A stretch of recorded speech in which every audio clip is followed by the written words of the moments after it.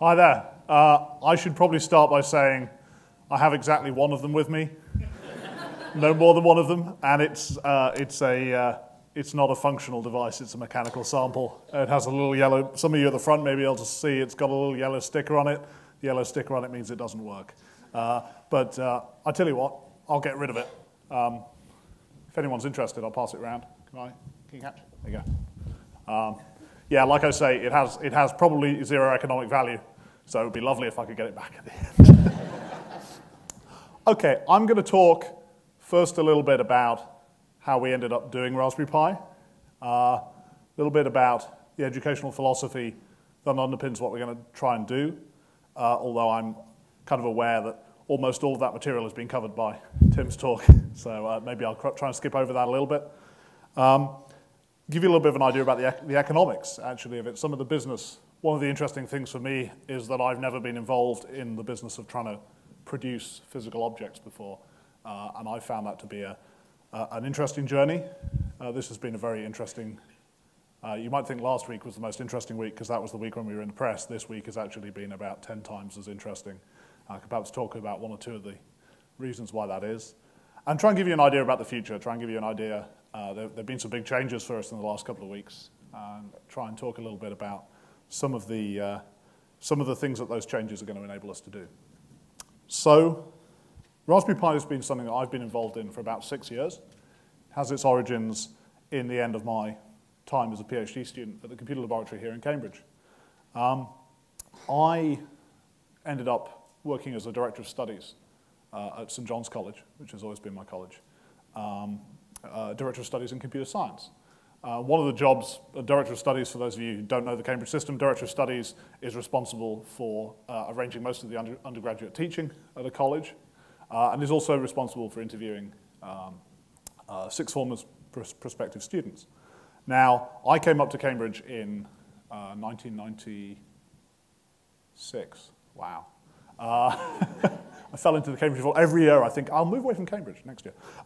So I fell into the Cambridge Vortex in 1996, and the sorts of people who I read computer science and physics as an undergraduate, and the sorts of people who I was on the computer science course with were people who had been programming since they were 8. The vast majority of people on arrival in Cambridge, you could assume that they already knew how to program several machines. They maybe understood how to program not just in languages like BASIC, but also in assembly language. They understood one or more machines at a very deep level. What this meant was that one of the jobs of the first year computer science course was to take these kids, including myself, and break them down and convince them that they were imbeciles and knew nothing. And the tool we used to use to do this is a thing called functional programming, standard ML. I got broken down by it. But it was a fantastic luxury. We didn't realize how lucky we were, right, that we could afford to kind of brutalize these people. And it was great. I was one of them then. So we could do this, and we could rely, over a 3-year course, you have about 60-something weeks of contact time. And at the end of it, you churn out somebody who can go on and go straight into a PhD program. Now, by 2005, when I became a director of studies, what had happened was both our number of applicants had gone down. We'd gone from a kind of traditional Cambridge level of competitiveness of sort of the best part of 500 people applying for maybe 80 or 90 places to under 250 people. So we'd seen this kind of precipitous decline in the number of applicants. And at the same time, the kinds of things we could rely on knowing how to do had become much, much simpler. So you'd gone from an environment, one of my cohort at St. John's, and in fact the guy who introduced me to my wife is a guy called Alex Evans, who went on to found, straight out of university, went on to found a company called Media Molecule, who produced a game called Little Big Planet. I mean, these are people who just go straight out into industry and do amazing stuff. By 2005, somebody who'd done a little bit of PHP, a little bit of web programming that'd be a great candidate. I used to say to people, if you want to get your child into Cambridge to read physics, the way to get them into Cambridge to read physics is probably to get them to apply for computer science and then, shuffle across once they're in the door. That's not a good situation. We were still able to find good students. I mean, the students we have now, a lot of them are very bright, but it was just starting to get to the point where we were getting concerned. And we looked around for reasons why this might have happened. one of the things that we happened on was the fact that those of us who started programming when we were 8 had machines that we could program on, had the equivalent of a recorder, right? So we had our ZX Spectrums, and we had our BBC Micros, and we had our Commodore 64s, and these were machines you buy them. You don't buy them as a programming tool necessarily. You buy them to play games on often. Perhaps your parents buy them for you to do your schoolwork on, and then you play games on them. But when you turn them on, the first thing they do is they go beep, and a second later you're sitting at a prompt that you can start typing code into. And the vast majority of my contemporaries as a child could at least write 1 or 2 lines of code. Typically 10 print I am great, or print something slightly less decent than that, 20 go to 10, and then go into Dixon's and type this into every single machine, and then hit enter on all the machines, and then run out of the door. And not all of those people became professional software engineers. But some of us did. I think the point is that there was, very much like the recorder analogy, there was a kind of a smooth curve.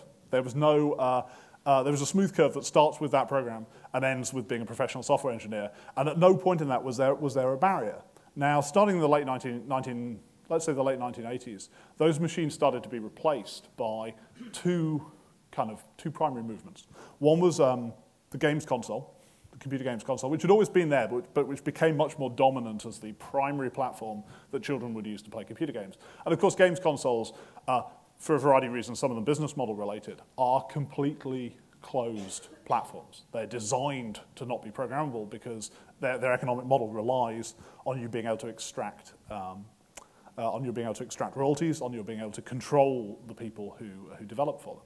So that took out the low end. Simultaneously, the high end, the parents buying you a machine to do your homework on end, was taken out by the PC and various other similar machines, which, although they are still programmable, there is an energy barrier. They don't come with the tools. They don't boot into a programming language. And so it's a very small energy barrier, particularly with the coming of the internet. It's a tiny energy barrier. There's an enormous amount of documentation out there. Most of the tools you need are available for free, and it takes 10 minutes to download them and get them installed. But most people never cross over that 10-minute energy barrier.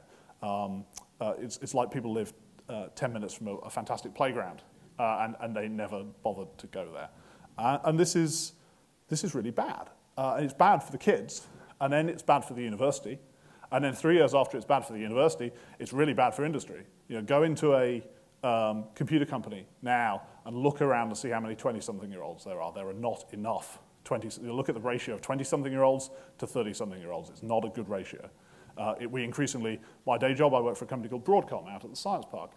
We find that increasingly we tend to be hiring experienced engineers away from other companies rather than being able to bring in a sufficient supply of new graduates. So we've got a problem. We've got a kind of a hypothesis, a tentative diagnosis of what might have caused it.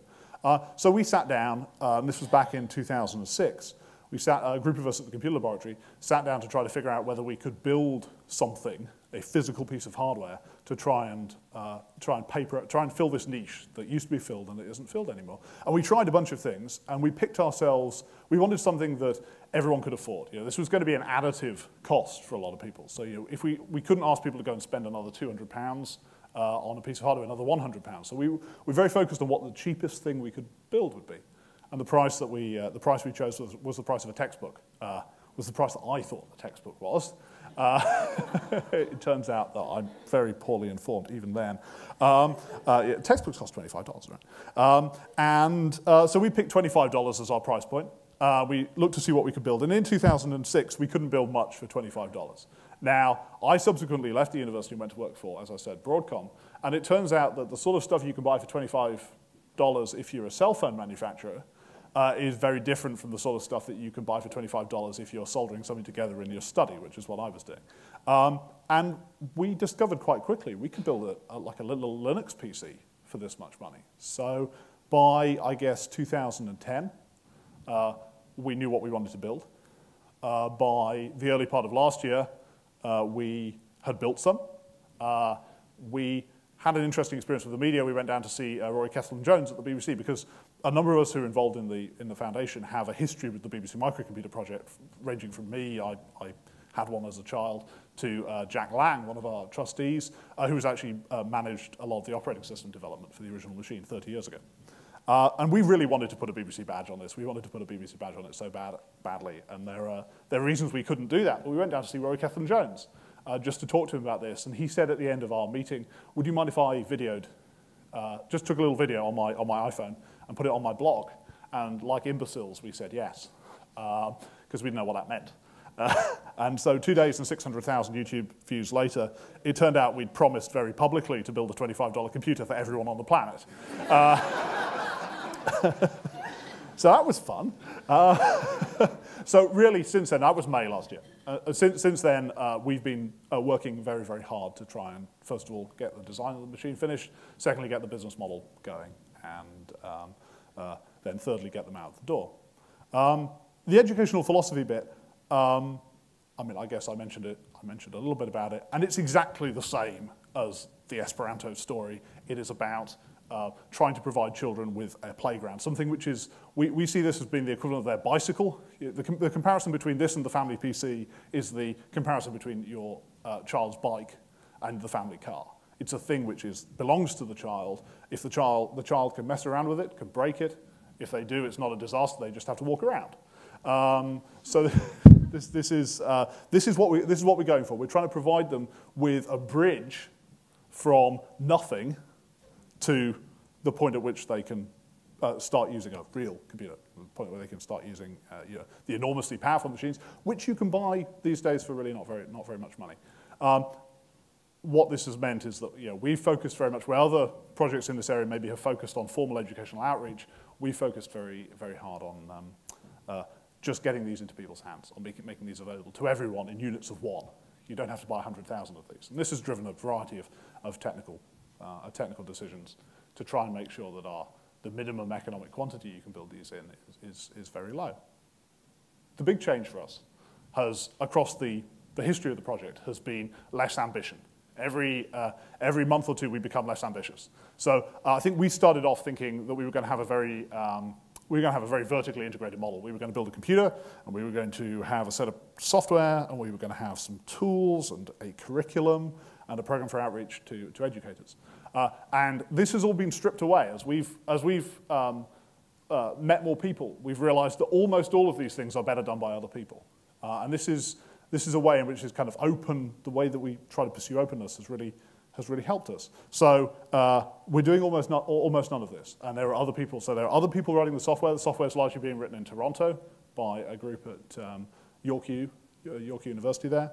A lot of the educational outreach and teaching materials is being done for us by a group called Computing at Schools, CAS, who've been pursuing this for a long time and see this platform as a way of getting their material out to a wider audience.